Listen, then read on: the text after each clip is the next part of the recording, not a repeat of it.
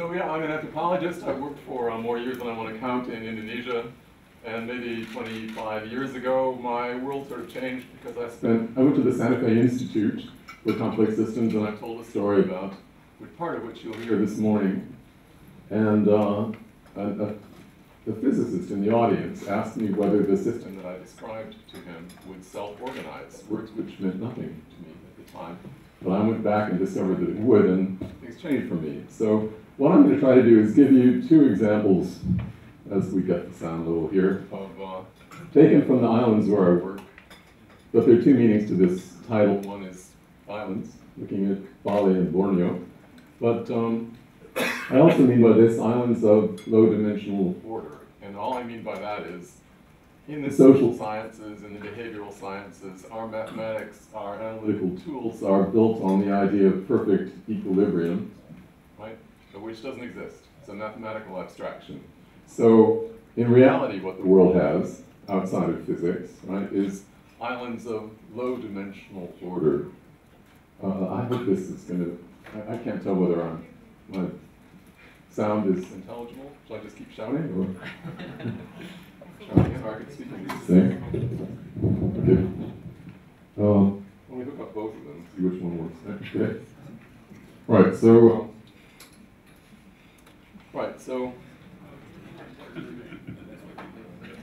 So this is going to be a little bit of mathematics and a lot of reality. I'm an anthropologist, I'm a field guy, okay, so I'm going to talk about things we really find in the field. So the question, however, is what we really find in the field is much of the time the world is kind of in order, but from time to time deep patterns actually change. So language A sometimes turns into language B. Things that are autonomous sometimes get networked. Stable things sometimes become transitory. And the question is, what happens under those circumstances, right? How does that actually work? So one model, borrowed straight out of nonlinear dynamics, which is where complexity comes from, right, is the notion that things stay low-dimensional order, means a manifold which is kind of staying more or less in the same place, but from time to time it may undergo movement, which ultimately meaning some change in its internal dynamics, which occasionally may lead to a transition like this, A becomes B. So the fundamental question is, how does that happen, right? How do we do that?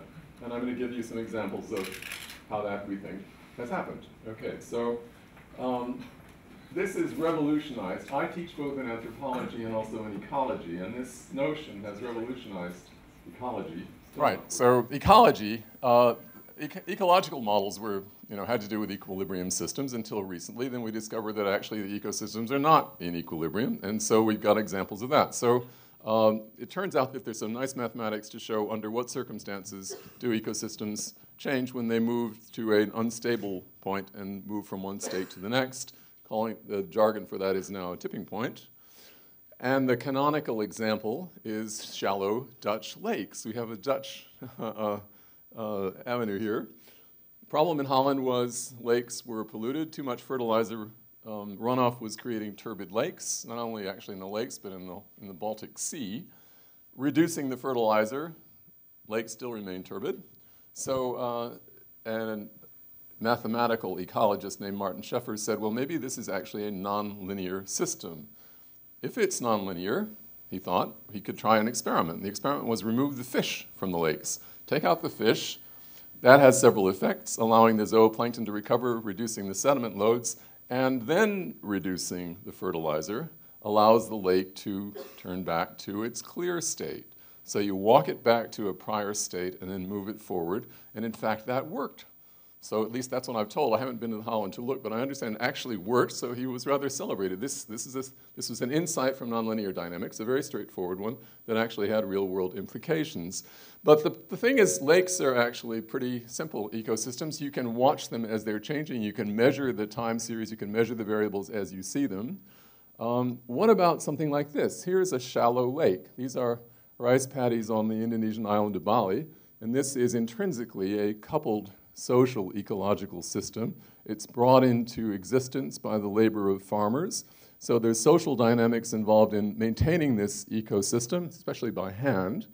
And there are also the dynamics of the natural ecosystem, the stuff that grows in the paddy. So small scale, that's pretty intelligible, but here are here's a region in Bali. Took centuries to build these rice terraces, done by hand, requiring phenomenal levels of cooperation by the Balinese who built it.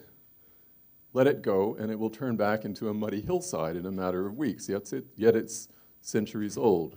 Imagine that a single man's parcel will be about 1/3 of a hectare, so just a fraction of that. Everybody's got to get along to make that system work. So, do the Balinese have a special gene for cooperation? Are they just different from us, right? One possibility.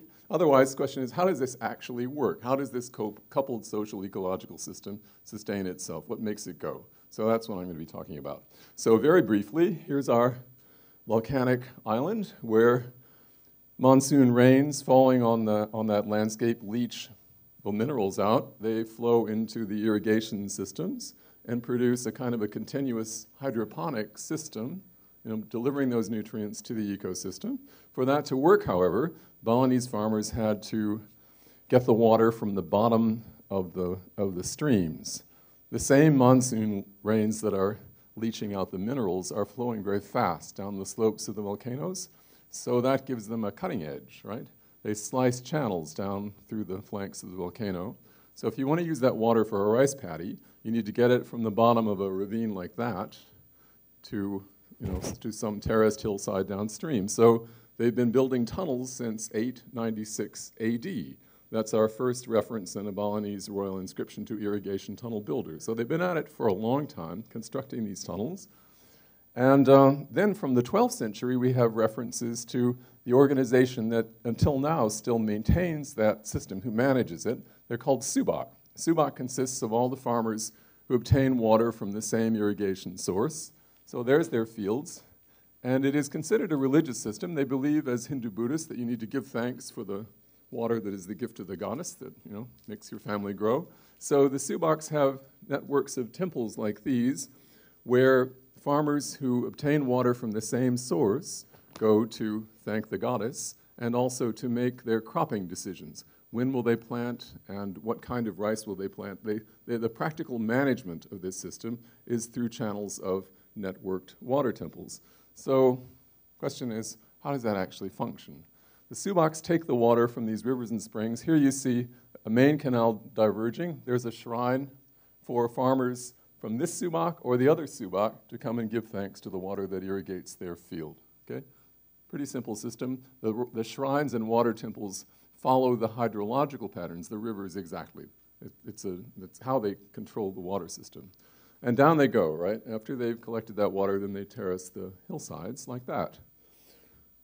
The other thing they do with water that's interesting and less obvious is they use it to control the rice pests. So there are lots of things that like to eat the rice besides us. Insects, bacterial and viral diseases, rats, all of which can spread in the fields. It's a tropical environment. There's no winter, so that those pest populations can build up very quickly. The way they're controlled in the traditional system is by synchronizing the harvest over a sufficiently large area so that the pests can't migrate from one field to the next, okay? So here you see a water temple in action. These fields 3 months ago would have been planted with rice. Recently they were harvested, they've now been flooded, nothing for the pests to eat, right? So that is an effective way to maintain control of the ecosystem using the channeling of water, the scheduling of irrigation. All right, but that requires cooperation. So it turns out that subaks vary in the degree to which they can sustain the cooperation necessary to make this thing work. And I'm going to give you a quick example of the dynamics of cooperation. Here we have, along a river, 8 subaks. There are actually about 30 on that river, but we chose 8 to understand how well they work, to compare the more successful ones with the less successful ones and see how the thing works. Okay, so it turns out that the upper subaks are more successful. This is just how successful they are in the estimate of the farmers themselves. How good is your subak at managing itself? The upstream guys think they're doing well. The downstream guys are less confident. Failures of cooperation. Okay, so they rate their condition higher. We played something called the dictator game with these guys. In the dictator game, we give you, let's say you're a subak, we give everybody a day's wage, and we say you can now give anonymously, you can share as much as you like of this. all of it, none of it, some fraction of it with the other guys in our subak. And we're all in a subak, right? So you've known each other forever. First, we have to make very sure that they're confident that it'll be secret, okay? And then they make their gift, okay? So here are the results. The lower subaks, here are the offers. This is the fraction of how much of the day's wage they're giving away. And here is the result of the survey. What's the condition of my subak, right? Is it over here, it's very good, perfect. Down here, it's not so good. Okay, so here's a subak that is a pretty good condition relatively. It's the best condition of any of these, and they're the most generous.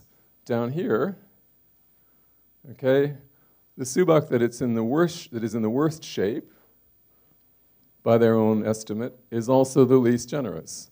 Those guys have basically given up, right? They're perfunctorily generous, but they're not really as invested as before. Now here are the upper subaks, okay? Here they are. They're all more, well, basically, game offers are higher, but notice who's the most generous. It's the one in the least good shape. So this is the subak that's in trouble, and they are adding to, they're more generous. They're doubling down, if you like. They are investing in their subak, which has got a problem. In that case, it's a problem with irrigation. Okay, so that was interesting. And actually, if we assumed an equilibrium situation, then those dynamics would be averaged out. We just take what is conventionally done, just take the average and say, well, subaks are this average. You know, the average generosity is the average of these values. But actually, we see two opposing dynamics going on in those different subaks. Okay, so then we asked him a few more questions. The survey only took 20 minutes or so, very simple instrument, like how effective are sanctions by my subak? This picture is kind of getting dated, but if you remember Dominique Strauss-Kahn, okay, all right. So the upstream guys are more confident in the efficacy of their sanctions than the low. This is the median and this is the range, right? You know that thing? So this is the average level, and that's everybody in the upstream subaks thinks their sanctions work just fine. Here's the performance of subak rituals. How well is our subak doing in terms of performing the necessary rituals? Once again, the upstream guys do better. Here's how good are we at collective labor? Once again, the upstream guys do better. You get the picture, right? However, here's an interesting fact. The proportion of landowners versus sharecroppers is identical, okay? It's the same, but the consequences are different. So average is identical, but the effects of whether, I mean, if you're a sharecropper, presumably you're less invested in a farm that you don't own, right? So what are the consequences of that, right? So here we are, and I don't know how clear this is, but this is a picture of all these variables. Here's the importance of class. The length of the vector is an index of how significant it is. It hardly matters for these. It's not significant for the upstream subaks. Class meaning economic class. How well, we're asking them, does relative wealth or poverty matter much for your subak? These guys say no. Oops. These guys say yes, very much. Class. In other words, the sharecroppers think that really matters in their case. Or here's the efficacy of sanctions. Here it works in an opposite way with class. It's essentially meaningless. Over here it's tightly coupled to the presence of class divisions. So we're seeing different dynamics between these groups. Okay? That was the math, or most of it. So if we average those results out, boil this down to a two-dimensional model of these two groups, what we find is here are two clusters. These are the downstream subaks who are not getting along very well. Here are the upstream subaks who get along very well indeed. This is the average of the values of their responses to our subak. So they're close to perfection. Those guys, the downstream guys, are in effect muddling through. Now the question we're interested in is there a transition path between them? What leads the subak to go from one state to the other? Is Sue-Ann, you want to raise your hand? Sue-Ann Chong proposed an answer to that idea about a year ago that we've been pursuing. He is a physicist, and so the idea was to borrow an idea from quantum mechanics to imagine that there's an energy landscape. I may have to defer to Sue-Ann in a minute to see if we can explain this, and ask, what does it take to move in this landscape? Imagine the transition path is essentially the covariance matrix, which has some curvature to it. The upstream subaks are very similar. Downstream subaks are a little more diverse in their responses to our questions. But what we can do is ask, what is the minimum energy path in physics? It means what is the easiest path, essentially, to get from one state to the other? Which variables would dominate that pathway if, in fact, the Subach's hypothetical Subach might follow it? All right, so we find the local minima for those two wells, those two states, and then ask what's going on in a hypothetical transition from one to the next. All right, so both of them, we think, are relatively stable conditions. The upstream Subachs in particular are very stable. The downstream are a little less stable. So if we want, we can pick this up, I suppose, in the questions exactly what that means. What we find is that the transition path between these two groups is dominated by two things, by the efficacy of sanctions and by their ability to mobilize labor. I've worked for years among the Subachs, but I probably couldn't have guessed accurately, nor could the farmers, what those variables might have been. So this was just interesting results. And we decided to follow it up.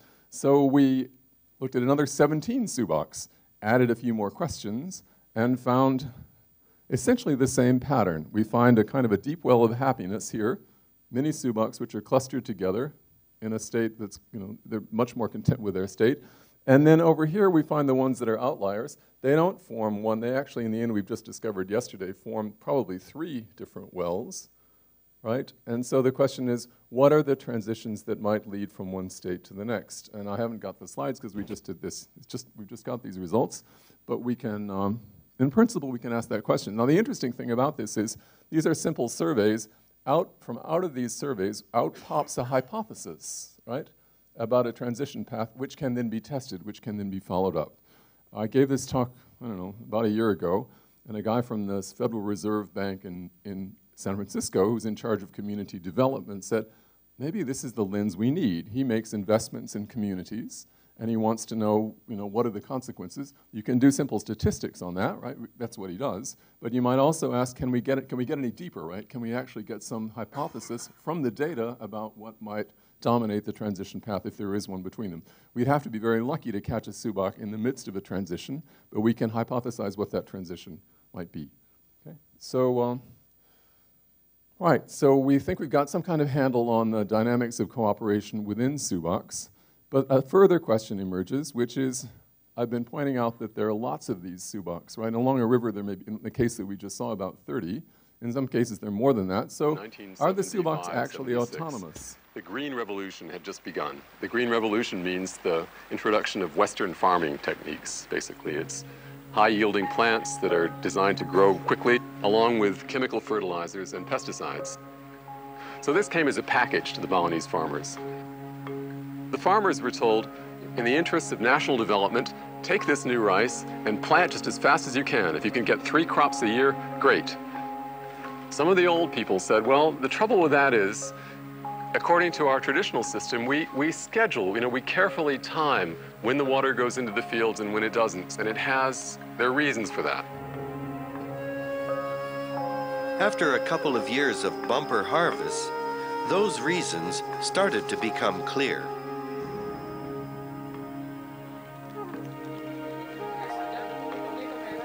Stephen Lansing's old friend, Wayan Paga, is a farmer in Sebatu. He remembers what it was like 20 years ago when the pests began to appear. The Green Revolution remedy for pests was pesticides. It's not just that the farmers were advised to use pesticides, they were forced to use pesticides. They would be punished by the government if they didn't, because the government would say, if anybody doesn't use pesticides immediately, as soon as any sign of pests appear, then the pests will spread to other fields. So within a year or two, even the farmers, pumping these pesticides into their fields couldn't kill all the pests. The government then began to fly the island, dropping pesticides from airplanes, and they succeeded in killing damn near everything. Itu kepercayaan tetap fungsinya kepada Sang Pencipta, karena segala yang hidup itu ditentukan oleh Sang Pencipta. He says that everything is made by a creator, and so by disturbing anything, by killing anything, you're disturbing part of the creation. So you need to pay attention to the whole picture. Essentially, he's saying you have to pay attention to the whole picture. Wow. Yeah. Wow. And that, Stephen told me, was the role of the water temple. Looking at the whole picture, applying wisdom accumulated over centuries.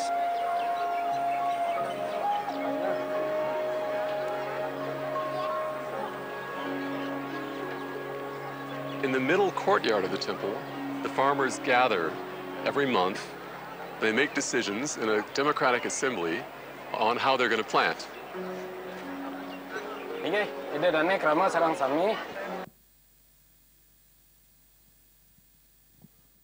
So in brief, the way this works is, here's our subak, we're A. We share the water from that weir with B. We have a water temple here that we both jointly maintain, and then up here is C. And the amount of water that they release based upon their cropping pattern influences the flow down to our weir.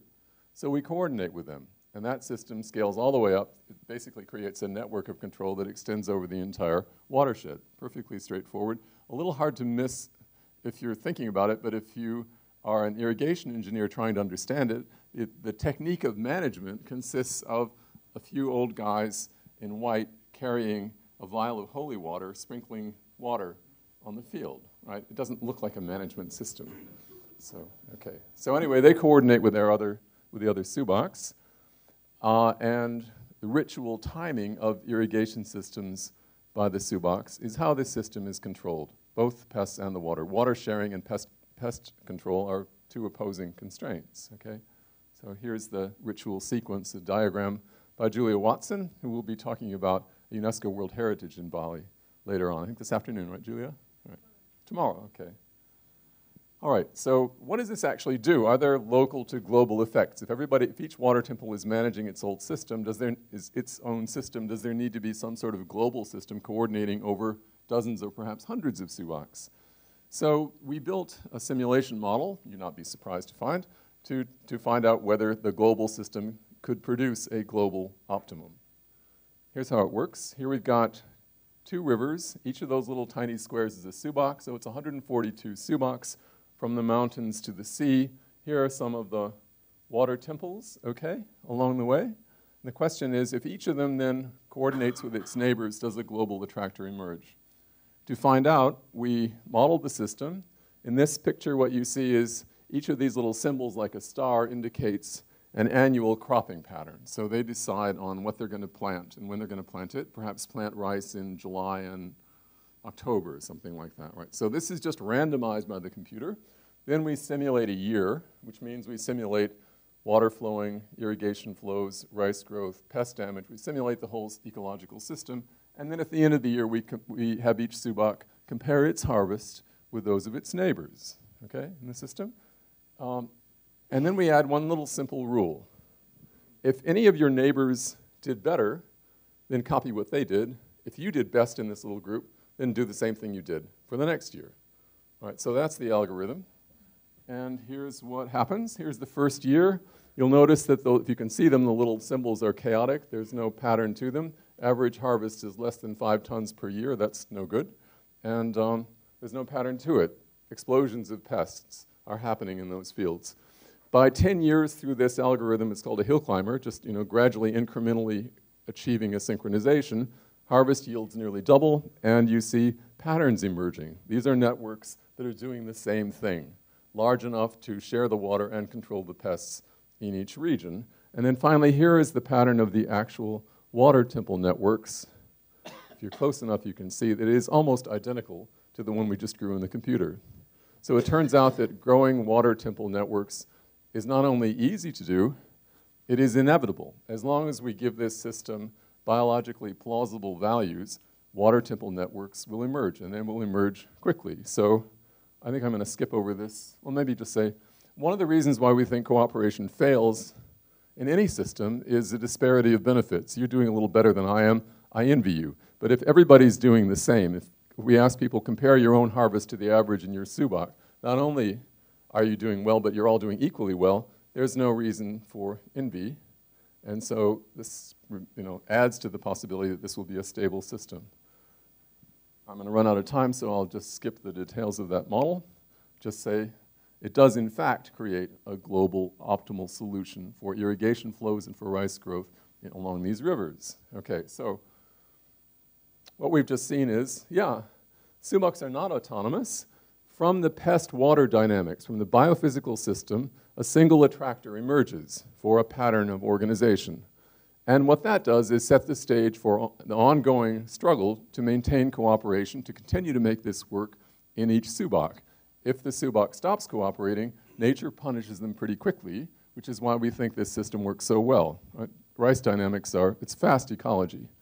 Okay, so what happens is in our model, it settles down into two basins of attraction. Most of them are doing just fine. Some of them drift out of doing just fine. It is hard work to maintain these subocs, and so it's not surprising that from time to time, things simply don't work. Okay, so question, is there any other evidence that this is actually how things work? Because our model is quite simple.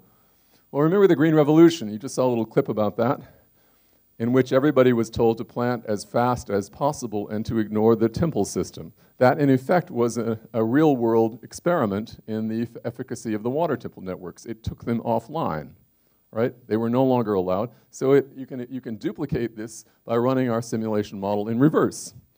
If you do that, you create chaos. It's deconstructing a water temple network. That's what the Green Revolution did, not because the guys who were in charge wanted to destroy the water temples. They simply had no idea. They did not recognize this system for what it was.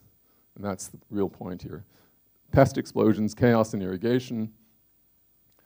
And in the end, the Asian Development Bank recognized that they'd made a terrible mistake. So we made a movie about this, which they actually show now to train their engineers on why the Balinese system works as it does. So if I've got another minute or two, I'll just say,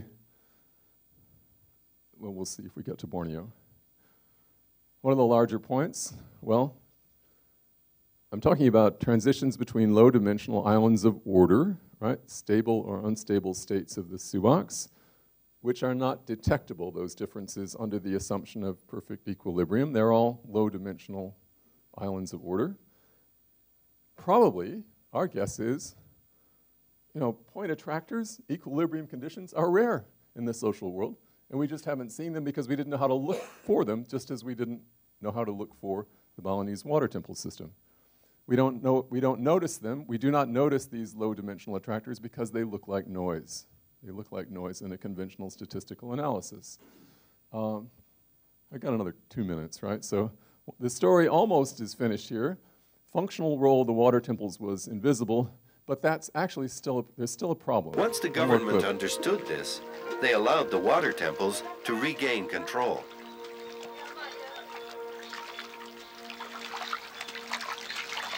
But the Green Revolution still lingers. To this day, farmers add chemical fertilizer to this ancient, self-sustaining system. For the last 30 years, the farmers have been borrowing money from the village cooperatives to buy fertilizer that they don't need, applying it to the fields. It washes out of the fields immediately, flows back into the rivers and down to the sea. This little stream is flowing right out of those rice paddies up there, and as it comes down, it's of course carrying all the mineral nutrients from the volcanic soil, plus all that fertilizer. I mean, all the fertilizer that wasn't needed by the farms and is just washing down. So by the time it gets here to the sea, it's like a thin nutrient soup. And so the effect is you grow simple organisms like algae, the algae that you see growing along the rocks there. And that's what we find offshore, just blanketing the coral reefs. And we only find it in places like this where you've got that kind of agricultural drainage. On the rest of the island, if there's no river carrying fertilizer, then the reefs are fine. But out there, the reefs are nearly dead.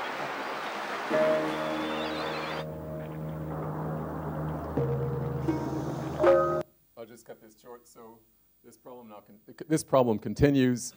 We take samples of the coral, and you can actually see the Green Revolution happening in the composition of the coral, because you can do a stable nitrogen isotope comparison. Where is the nitrogen coming from that's growing the algae that's killing the coral? And 3 guesses, it's urea fertilizer, right? So, and you'll still, if you go to Bali, you can go snorkeling and you'll see this change. So these are important mistakes. And if I've got 1 more minute. That's really the last one, and it's a minute. Okay, the very last 1 more minute. It's a minute. You've taken, you have a system in there, huh? I do have a system. Well, I'll invoke this because it's easy to get lost in the details of the Balinese example. And Julia will talk about the Balinese examples. We'll actually get back to Bali. I want to say just a word about Borneo, and it'll have to be just a word because the parallel is so exact. This is work by Lisa Curran, ecologist at Stanford studying the dipterocarp forests of Borneo. We knew that the El Nino oscillation, governed the climate system out here. We didn't know that the trees, these 470 species of dipterocarp, use ENSO as a signal to have a mast. A mast is when you drop your fruits and seeds. Okay, so a synchronized mast in Borneo. And in that mast, there's no fruits or seeds for the predators to eat. This creates a gigantic pulse of food only during irregular El Nino years in Borneo. It's just like the Balinese water temples. It's the same technique for controlling predators, only the trees discovered it, okay? The problem is this was not noticed, this phenomena was not noticed at the time that they were creating plans for the management of the forest reserves. And so consequently, Lisa did experiments and discovered, in fact, that dipterocarps cannot reproduce. They become dead men standing. So what happens now is ENSO triggers not regeneration of the forest, but fires. Indonesia is now the third largest carbon emitter on the planet after China and America. It's not because of their motorcycles, it's because of their burning the forest, which is what we breathe here. And maybe I'll just end with that, okay? Thank you very much, Steve Lansing. Stay here, please. Stay here, please. Okay, ladies and gentlemen, let's ask some questions, but clearing up and give some remarks on what Steve Lansing was presenting to us. Please, tell your name, and then that might help. Who's in the mic business? Yeah. Okay, you. Okay. Sugwani from NTU. I wanted to link this to the topic of the workshop, which is governance. You said the Balinese system has been existing for about 1,000 over years. Yeah. And what is it in the governance or lack of governance or whichever you want to call the governance that allows it to be sustained this long? And how robust is the governance system to shocks like the ones that you mentioned about the Green Revolution and so on? So the Sulaks are an interesting case because they have to cooperate at a very high level.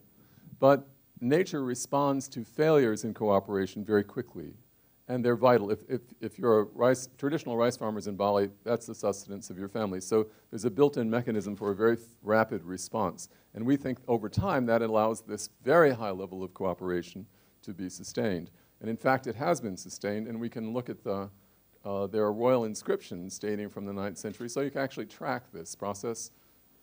Among other ways of looking at, we look at the stability of the communities. So I think it's a special case in that sense, right? In the sense that the ecological dynamics reward cooperation, reward a very high level of cooperation. What the threat to the continued existence of this system now is exogenous. It's the enormous influx of tourism and globalization, which is leading to the loss of about 1,000 hectares of rice terraces per year now. So there is a governance crisis, and in fact, so Julia and I are working on the creation. UNESCO has now designated the Subaks and water temples a World Heritage Site, a cultural World Heritage Site.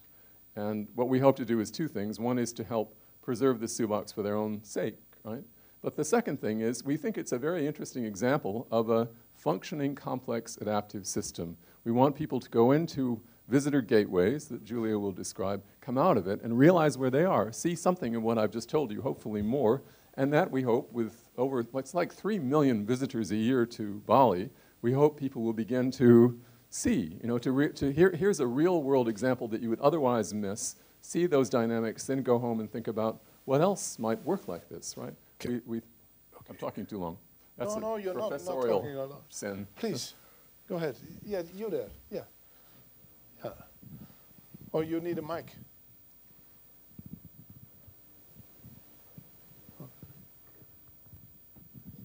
I'm Suman Banerjee from NTU, and thanks for this enlightening talk. See, it seems to me that you have talked about governance and supply side problems, but the demand side is also an issue, because we have seen something. Subak is basically what is called Panchayati Raj in Indian system, like the empowerment of the village, and the village takes, at the smallest denomination, takes the decision. But the problem is when demands outstrip supply by n times, and n is a very large number, this excess demand starts playing and making all kinds of distortions. Now, necessarily, the way I understood your problem is that this system is possibly a low return, low variance system, whereas, say, a Green Revolution induced science genetically induced system is a high return, high variance system. So there are more risk to the problems like pesticides, and other disasters associating. But in general, they, on an average, they produce more grains. That has to be true. Otherwise, it's kind of an inefficient system. So incorporating the demand side, that how the demand plays a role in this existence of this subak still, would be an interesting aspect. So he is saying the green revolution is the best revolution you ever can have because it's scientific, and it's because you get more yield. So now we still have that problem. Now you have your subhooks, what do you call them? Subaks. Subaks, and you have a beautiful story on subaks. But what we need is a green revolution. When Norman Borlaug got the Nobel Peace Prize for the Green Revolution, sometime in the 60s, he said that he hoped that he could buy the world a generation's time to find an honorable equation between population growth and growth in the food supply, which he achieved. But the problem is massive doses of energy, which is what the Green Revolution works on, don't work in the long run. Soil fertility in Bali and all over the world, goes down. This has been extensively studied, not just in the Asian case, but also by Pam Madsen and Peter Vituzik in the homeland of the Green Revolution in Mexico. It's a short-term solution because nature is a little more complicated than that. Yes, you can pour on massive quantities of energy and change things temporarily, but nature is an interlocking, complicated system, so the long-term consequences are devastating. I mean, this system, Balinese subaks may or may not survive, right? If not, these rice terraces are very fragile. All these systems are fragile. So it's not that was bad science, it's just that it was inadequate. I mean, we know more now, right, about how these things work. Yeah, but this is, I think, what you're saying here is, I would say, what I picked up here was, listen to me, he said, Steve Lansing, he said, when you look at these systems here, with your normal eyes, you would not find them. Right.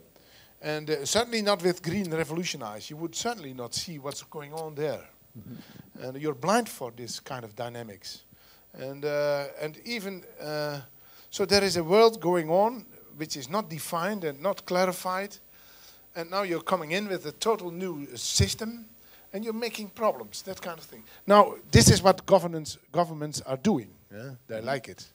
It's always coming from science and they're saying, listen, we have a new approach, the best one. Mm-hmm. And now you are saying, well, if you have a new approach, I'm trying to summarize what you said. When you have a new approach coming from science, then you have to look, in my way, to these communities, how they are producing now, and how it can be fit to that system, which already exists, something like that.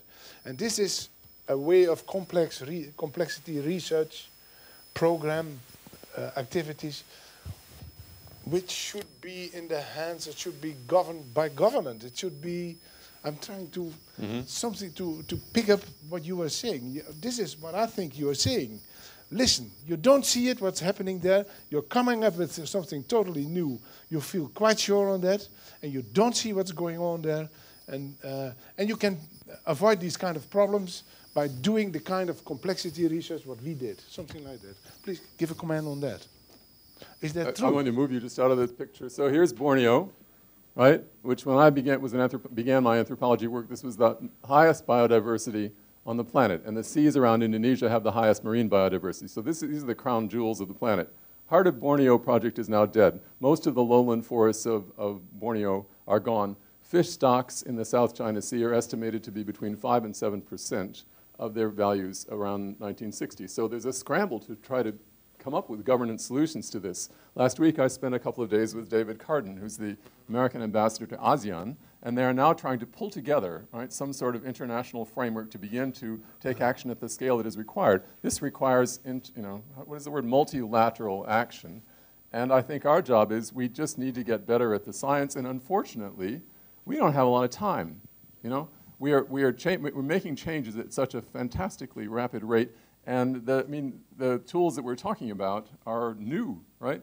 complexity, 100 years from now, we'll be better at the math. But we haven't got 100 years, right? So we need to get busy. Yes. Oh. Yeah, okay.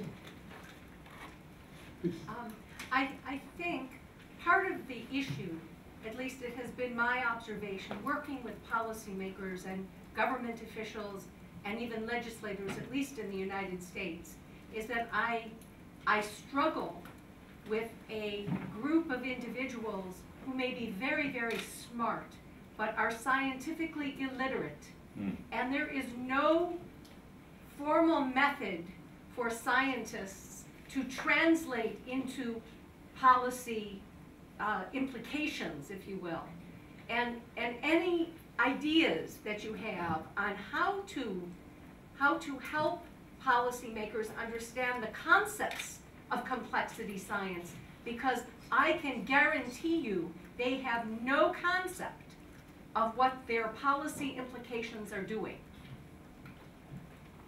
Happily, the next speaker is Rob Axtell, who knows a lot about that. I'm going to defer to Rob.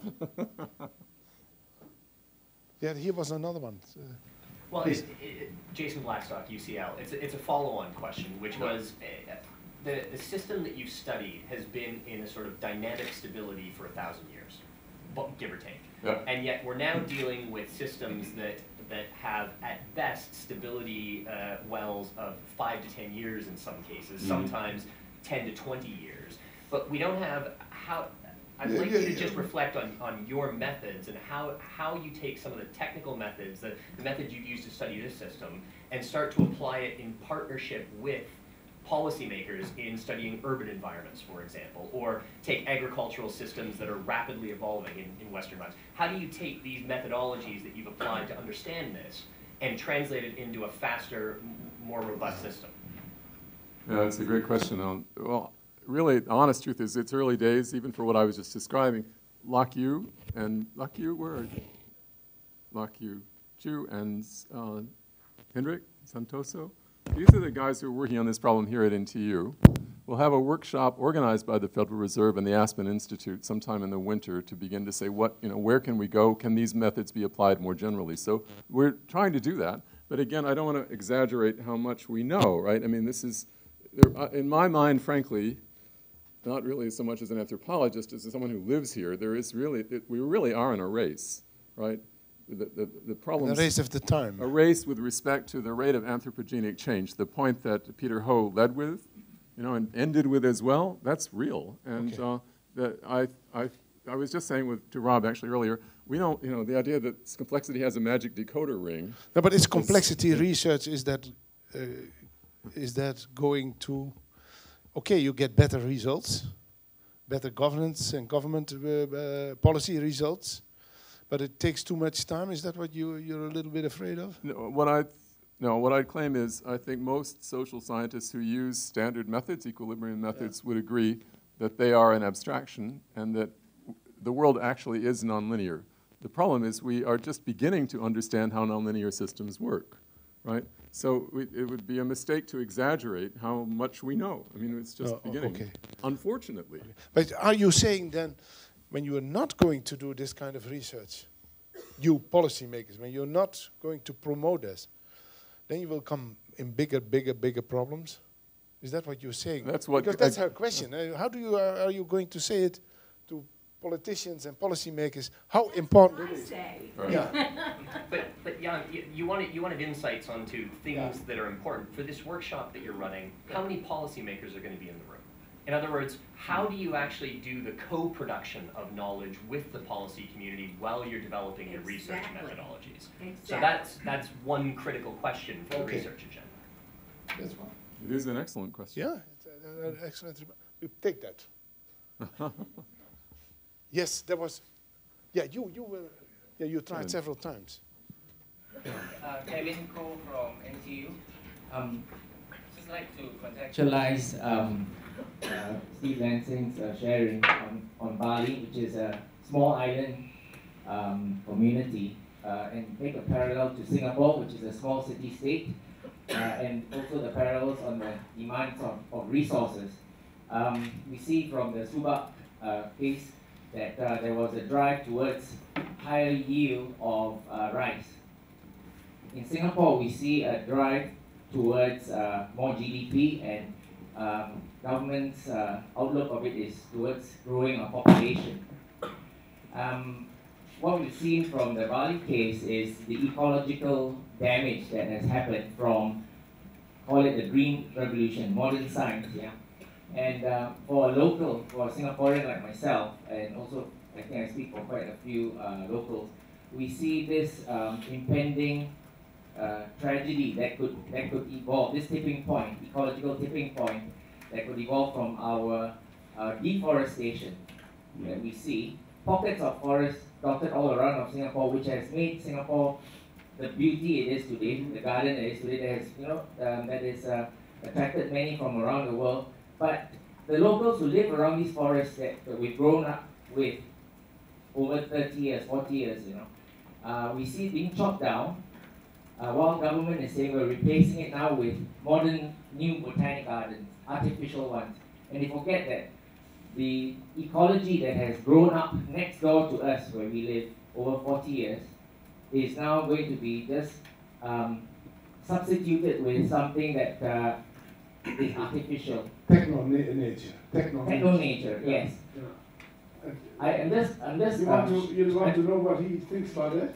Yes, and I just want to contextualize and challenge perhaps Steve to be able to communicate what Bali has shown, what your study has shown, that sometimes our rapid drive towards economic goals, which are also, we are in a race, we may actually create more damage. Like what we see now to the corals around the downstream of those rivers, you see. And it'll be sad when we cross the tipping point and we lose the beauty that is Singapore today. Right now, we are, I think, around optimum. We continue to just build cut forests in the middle of our, you know, little pockets here and there that are already existing. The communities that have built, that have grown up around it, the children that have grown around it, may find that Singapore is not so beautiful. I'll migrate out. Yeah. So that's a fear here. But That what I'm do you trying to want to know contextualize. from him? Yes. How do we stop this roadblock? Okay. Stop that roadblock, Steve. We're going to stop the roadblock because Herawati Sudoyo, Indonesian geneticist, is going to talk about the consequences of the rapidity of change, the coupled interactions I'm talking about. That's an array of cases in Indonesia. And Julia is going to talk about landscape architecture, another array of cases, similar cases, analogous cases. And my serious point is, it's by examining those cases that we learn the consequences of a simplistic, top-down engineered solution to managing the planet. It simply doesn't work. And so the way to get there, I think, the reason I'm giving you a specific example and why we need a lot of them is that that's what enables people to see them. The problem has been, my main theme here has been, they are invisible, right? What complexity allows us to see is these dynamics, which otherwise, from an engineering point of view, are just opaque. They're noise. They're just noise. Thanks a lot, Steve Lansing. Thank you. Thanks a lot.